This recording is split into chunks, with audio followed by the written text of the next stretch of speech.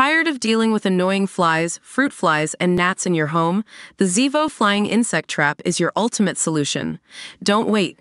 Check out the link in the video description now to get your Zevo Flying Insect Trap on Amazon and enjoy a bug-free home today.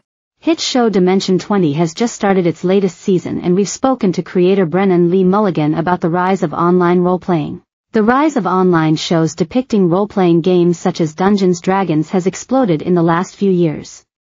Dimension 20 is one such example, that has gone from strength to strength since its debut in 2018.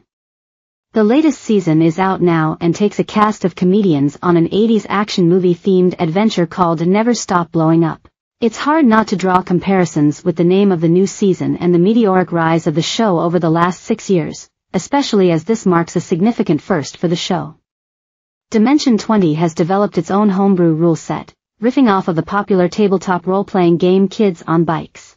I was excited to sit down with Dimension 20's chief architect, Brennan Mulligan, just before the season finale of Never Stop Blowing Up went live this week, to discuss the new season and his other plans for the future.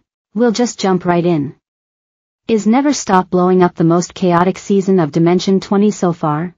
Until someone stabs a character with 2 national monuments at the same time, I'm going to have to say so. I mean, you definitely had perhaps the most unpredictable cast this time around. And you know, that was very intentional. We wanted to pick people that we knew were going to take full body swinging for the fences. Especially knowing that this was going to be a full-board comedy season. There was a real joy in working with this cast who are beloved on Dropout, and who have an authority, a familiarity, and a comfort with action as a genre. And who we know are comfortable getting down and dirty in these very goofy spaces. I was just so delighted with each and every member of the cast and what they brought to the table. It's funny because I said that to Reka, in an interview earlier that day, and she was like, "What, me? Chaotic?" No, that is Reka's chaos right there. That, flying in the face of everything we've come to know and understand. We were all there in the 7, when you tried to brush a displacer beast. We were all there. We remember, so nice try. I guess this brings us to Jacob. Was this his first time playing? Was there much difference between the prep you had to do with him and everyone else?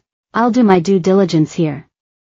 Jacob has performed in an actual play before. He was a guest on the Rotating Heroes podcast by our very own Zach Oyama, which was delightful. But I believe this is his first time doing televised actual play. And, what a genius. What a truly brilliant performer. What I love about Jacob, too, was that he can go blow for blow with the best of them in terms of outrageous, zany, over-the-top stuff. But, what a heart. Dang was such a heartfelt character, that I think gave an emotional heft and a grounded North Star to what the experience of this adventure was for the characters. That scene with Wolfman and Dang is one of my favorite scenes in the season.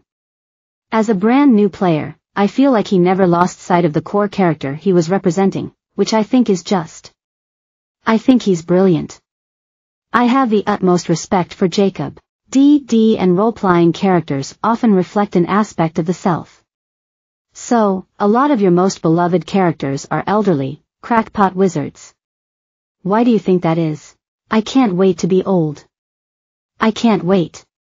It's the level of unhinged that you are allowed to be as an elderly person in your day-to-day life that I am hungry for. We did our wonderful UK and Ireland tour this last year. I had a moment where I think there was a scene where the Baba Yaga from Never After and Plug from A Starstruck Odyssey were both crew members on Arthur Eggfort's spaceship.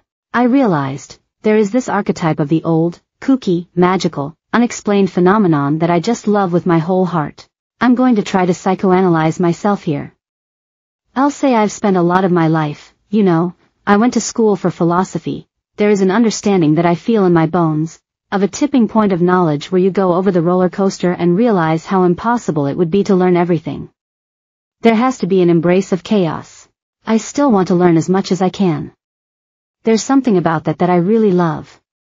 The old mentor, sage, wizard, which who's just like, who knows? It's wild. I was going to say,